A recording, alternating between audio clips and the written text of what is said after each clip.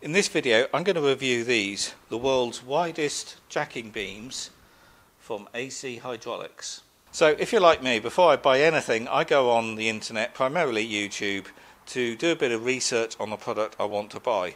And I wanted to buy wide jacking beams for this 4-post lift, and I came across these but I couldn't find any information online or any videos, so that's the purpose of this video.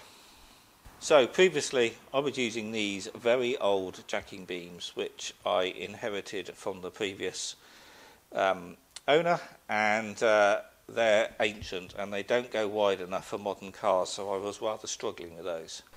So I work on electric vehicles and I wanted a jacking beam that was wide enough to lift a Tesla Model S, and there was just nothing out there. There was a lot that were close and I could probably just about cope with them, but then I came across these, and these are meant to be the world's widest span jacking beams. So these are from AC Hydraulics, and the one I bought was the 2,600 kilogram version, which is SD26L-W. And the span of these is 780 millimeters minimum to 1,865 millimeters maximum. So plenty wide enough for any electric vehicle, and as you can see they span the width of the 4-post lift here. And here I've got a Hyundai Kona electric on the lift, and when you've got a battery pack underneath you've got to jack up in the correct places. In this case it's bog standard, it's on the seals. Particularly with Teslas, they have jacking points along the battery rails, and you've got to jack up on those jacking points. You mustn't jack up on the battery pack. So that's why I wanted a wide span jacking beam, so I can span that battery pack and jack up on the proper places. And like all modern cars, the underside is covered in plastic trays, so you can't jack up on any other places at the front on this particular car. And while there's no plastic trays on the back end of this car, on many cars now all of this is just covered in plastic and you just can't jack up on any of it. So my overall impression of these is they are really over-engineered for what they need to do. The gauge of the metal is just so thick, and you get a lot of metal work here for your money. It's impressive quality. However, there's one thing that I'm not that impressed with and a bit wary of, is the bolts that fix the support arms. But anyway, we'll talk about that in a minute. So these come in two versions, 2 ton or 2.6 ton. This is the 2.6 ton. I would imagine the 2 ton one is just as chunky, as it were. It will just be the rating of the Rams, I guess. But this unit weighs 120 kilograms on its own, and then I'd assume you've got to add on the weight of the support arms and wheels, or whatever version of fixings you require for your ramp. So yeah, they're heavy old things. So you've got this very wide platform which you can lift a vehicle on if needed.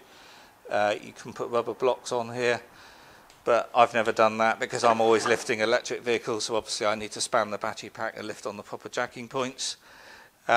You've then got these rubber feet with metal claw underneath, and that then drops down like that.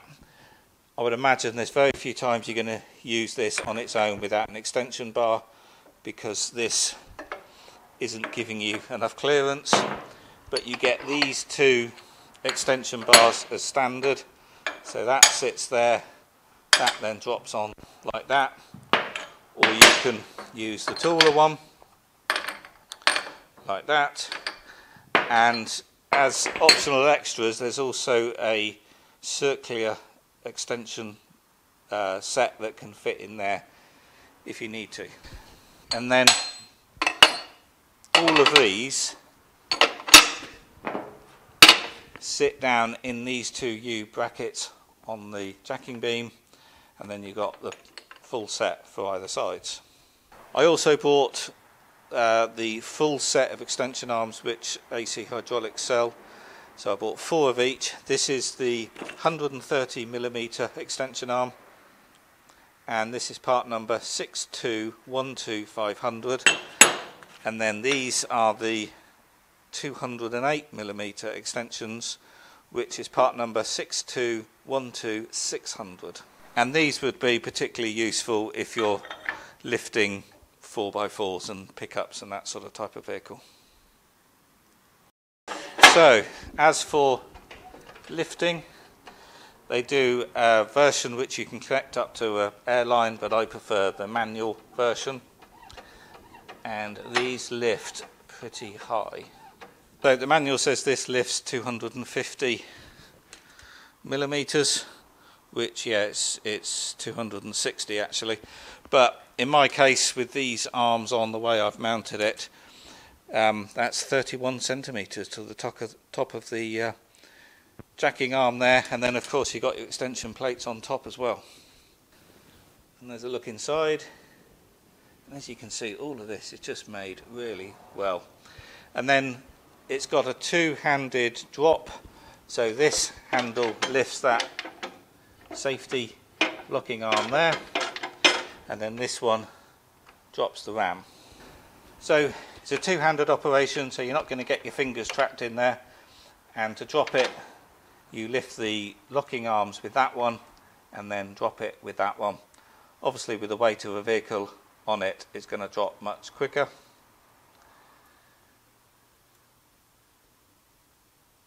But there we go.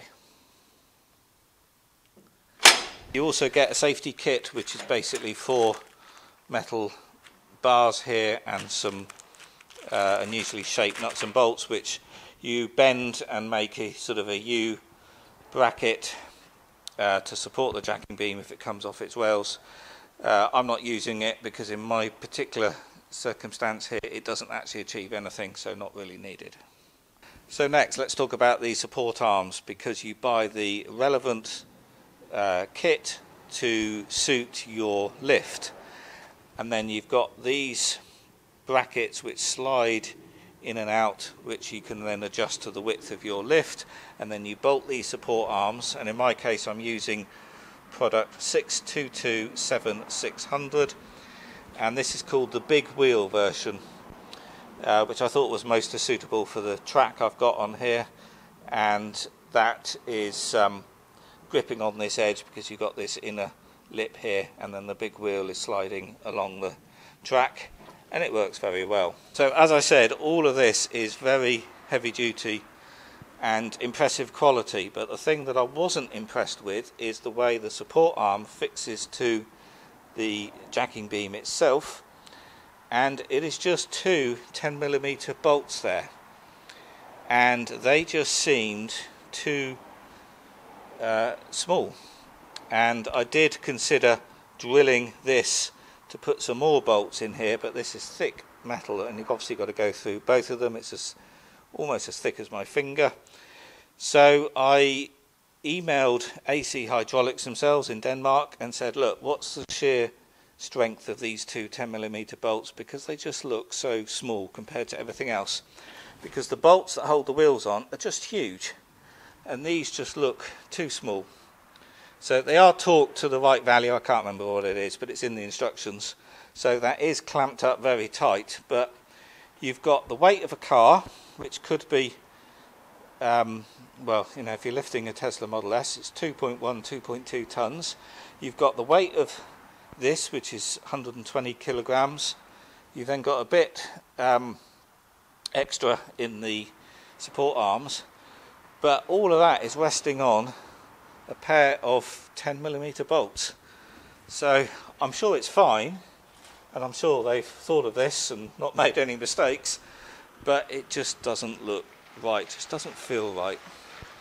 So I emailed them over 3 months ago now, and I've never had a reply, but every time I'm using it and I've got a car lifted up, I do think of these 2 bolts.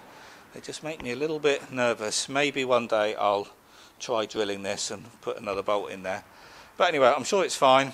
But if you've got a car lifted up, of course the car's not going to collapse, it will only drop down onto its wheels, or if you've got the wheels off, it will drop down onto the brake discs.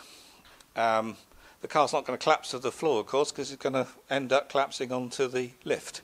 That will fall onto the floor, but it's not going to be a total disaster.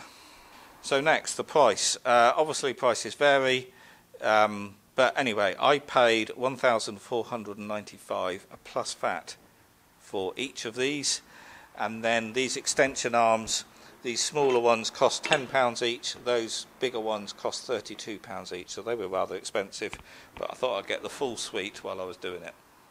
So they are expensive, but they're the widest ones I could find, and they feel good value because it's all just such heavy duty and such nice quality. Apart from that, you've also got these two grab handles here to move it backwards and forwards. They're nice and big. I've got quite small hands, but anyway, big hands, no problem at all. So finally, its closed height is 190 millimeters, but obviously that can vary depending on how you mount the wheels and the support arms. So there are, I think, four different mounting holes for the wheels. In my case, I'm using these big wheels, and then you've got two heights for the bolts here mounting the support arm to the jacking beam itself. So in my case, we're only looking at 70 to 75 millimeters height above the lift. So plenty low enough for even the lowest vehicle. So I think that's all I can show you. So yeah, overall I'm very happy with them. They do the job. They will lift the widest of vehicle. Obviously they're not just for electric vehicles, they're for all modern vehicles. They are a lot of money, but when I'm using them they just feel quality. They're just so over-engineered, very heavy duty. They are very heavy though. It's only those bolts, as I said, which is the only thing I'm not happy with, but yeah, I'm pleased with them. So I hope this video has helped. If it has, please do click the thumbs up button, that really does help. And ask any questions in the comments below. Okie doke.